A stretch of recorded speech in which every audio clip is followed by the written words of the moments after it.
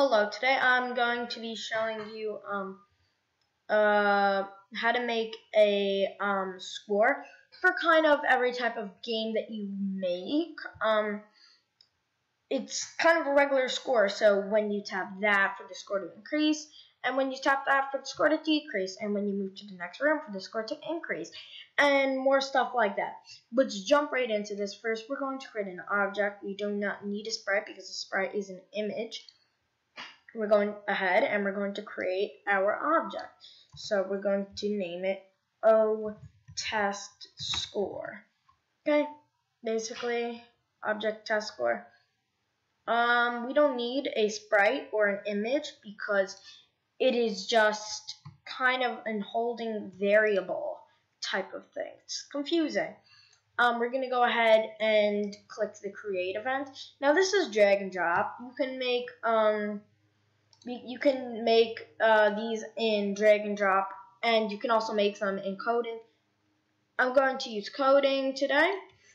So let's go ahead inside the extract code, and let's just go ahead and make our variable. So global.points, global.points equals 0, basically, okay?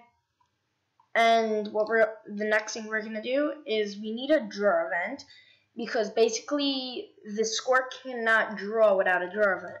So we have our extract code again, just basically coding in drag and drop, because I like to do videos on drag and drop. So I'm learning coding while I use drag and drop for my simpler video games and coding for the harder types of video games. Okay, so we're gonna write draw text. Sorry for the noise. Draw set underscore color C underscore, we're gonna say white. We're gonna say white and just close it off. Okay, now where in the room do we want to actually draw our image? That's a hard point. Now I want it to be like in the corner, so let's say 50-40, okay? We're going to say that. So draw underscore text. Okay, forgot. Okay, yeah. What did we say? 40-50? 40-50? Or no, 50-40. I don't know. Let's just try this. So basically, this is just going to draw our text where we told it to do. So 40 pixels, 50 pixels, y, x coordinates, kind of does that itself. Okay, and we're going to tell it what to draw, right? So global.points, right? So basically, we're just telling it to draw the global.points white in the direction that we want it to. Now, we need a way to increase this matter here. Oh, no, I'm sorry about that. Increase this matter. So basically, we're going to drag this in, and we're just going to go ahead and import one. I have lots of save files over here in my pictures. Let's just, I'm going to use this one. I'm going to use this one because it doesn't really have a background. I'm going to use this one. So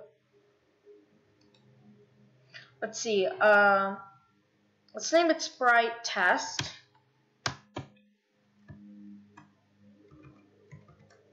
Okay, now what we need to tell this, we're going to make an object first because it needs an object now to actually spawn on your board. This is just images, so we can close that. That's useless.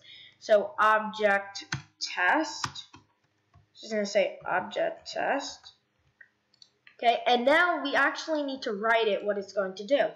So, in computer video games, if you're making a computer video game, most likely you would say when it's released, right or something, for it to increase. But if you're going to make like a Kindle Fire game, which I'm just going to show you very simply, just press the tab. It's just much simpler, and it works for computer and Kindle and whatever device. I just know computer and Kindle because it says tap, so tap with your finger or tap any type of device. Okay, let's get back into it. we're going to do the extract code. Oh yeah, let's also give it a little thing. I'm gonna do that, a little like effect. I'm gonna do that just because it looks cool and stuff. So maybe like fireworks.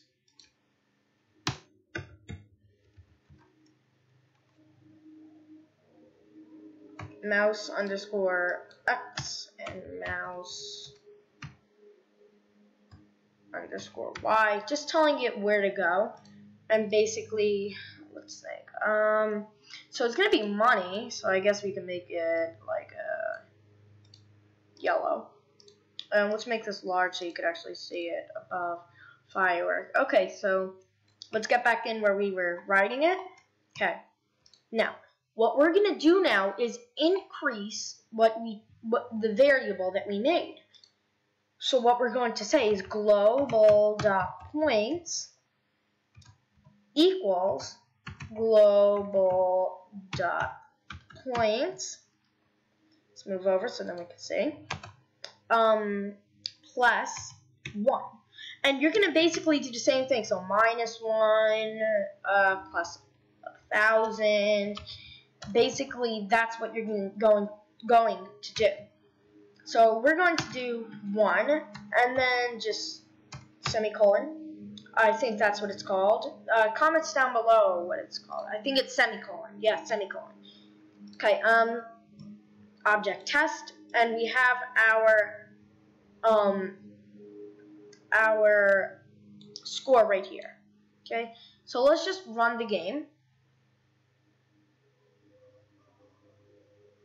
So basically, we just created a video game that could be bigger and better and made better and made bigger.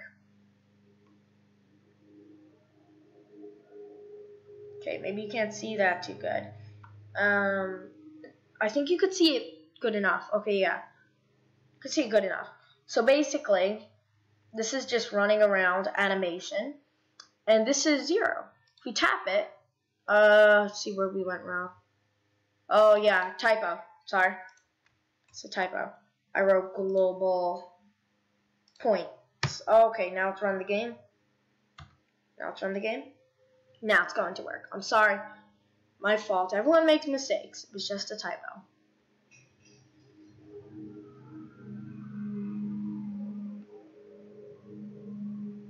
Now, it's tapping, but it's not increasing for some reason.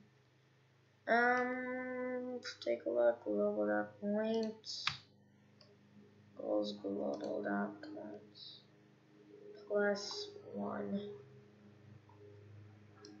This might be making the computer, when it does this before, because the computer reads the downwards, so we're just gonna do this. This probably will work. I don't know, these still might be typo bugs and stuff. Should work. This is what happens when you do it from your memorization and from what you learned from playing around and messing around. This is what happens. Okay, yeah. So if you look, now it increased. And you could actually make this into a tap game, like a tycoon game, where once you tap the buy button, it increases the tapping of the coin. Please comment down below in what video you want me to show you. Increasing, tapping, oh, I'm sorry, it should be good. Okay, increasing, tapping, all type of stuff, store, all type of that stuff, and all that stuff. Remember to like, subscribe, and leave comments down below in the video you want me to do next. I'll see y'all later. Goodbye.